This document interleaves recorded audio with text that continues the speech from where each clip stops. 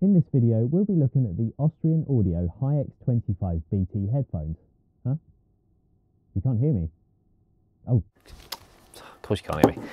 In this video, we'll be looking at the Austrian Audio Hi-X25BT headphones, a uniquely versatile pair of cans that truly traverse the studio and leisure paradigms. The Hi-X25BT are a pair of closed-back headphones that can connect to your audio device of choice via a traditional analog 3.5mm jack, digitally via USB-C or wirelessly via Bluetooth.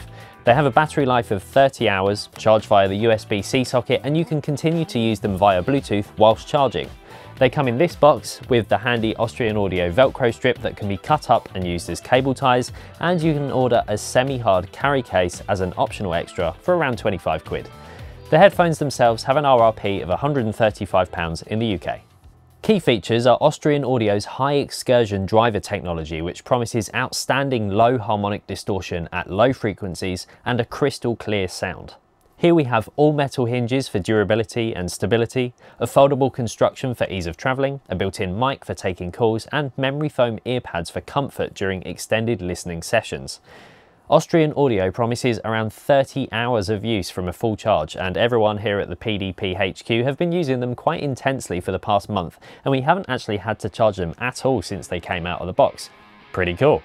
Range is...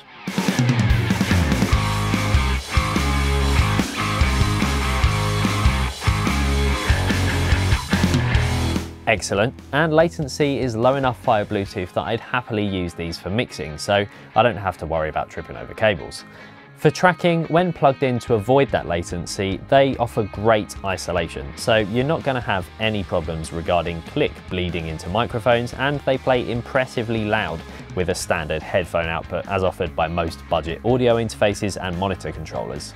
Via Bluetooth, they aren't quite as loud. You're relying on the built-in amplification in the headphones for that, but the physical design does a great job of rejecting ambient noise, so they're more than loud enough for use out and about on public transport, and when mixing you can zone out external noise and really concentrate on what you're doing undistracted. Talking of Bluetooth, there is a ribbon style control on the right hand side that enables you to adjust the volume and start and stop tracks just by tapping, but personally, I found this to be very hit and miss, and tracks were often getting paused or skipped completely if I adjusted the headphones on my head for a moment or just took them off.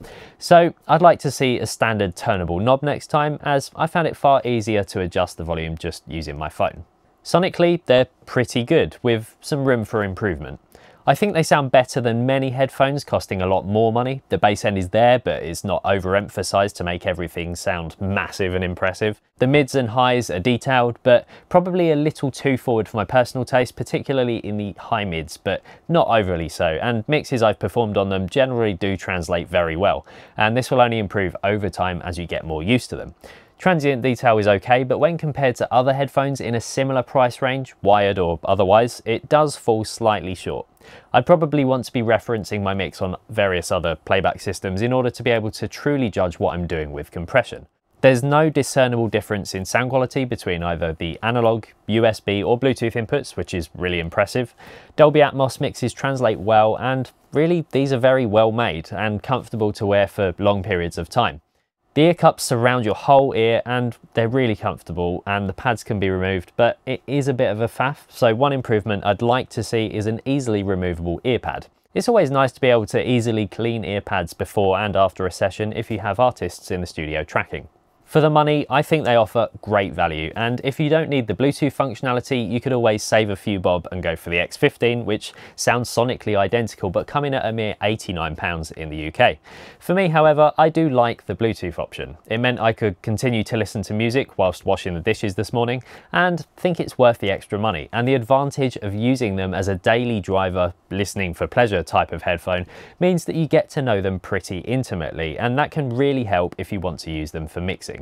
Mark, on the other hand, doesn't like them. I don't like them. Why don't you like them? Because they're closed back headphones. Stupid. I'm putting them in the toilet. And that is why I didn't let him anywhere near this review.